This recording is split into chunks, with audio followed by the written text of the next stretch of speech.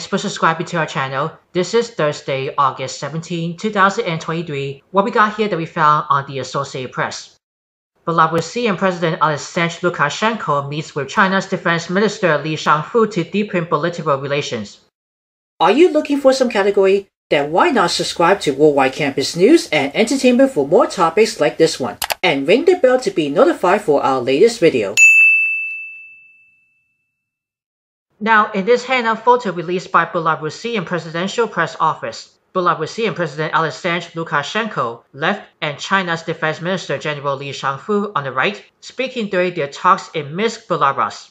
I'm just going to give you guys for this paragraph and see what it says. Now, in Tallinn, Estonia, Chinese Defense Minister Li Shangfu on Thursday visited Belarus and said his country would increase military cooperation with Russia's neighbor and ally, where Moscow is deploying tactical nuclear weapons.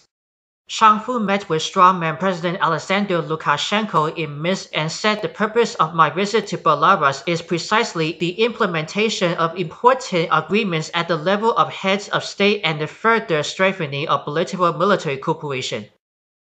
Neither side gave details of what the cooperation will entail, but the two countries have agreed to hold joint military exercises next year. Li visited Russia just before going to Belarus. So this might be a really quick paragraph. I'm going to put this article into the description box below if you want to check this out on the Associated Press. What do you guys think about Aleksandr Lukashenko meets with Li Shangfu deepening bilateral relations? Did you enjoy this video? Let us know in the comments what you think about this. Check out these other topics from Worldwide Campus News and Entertainment, then be sure to subscribe and ring the bell to be notified for our latest video.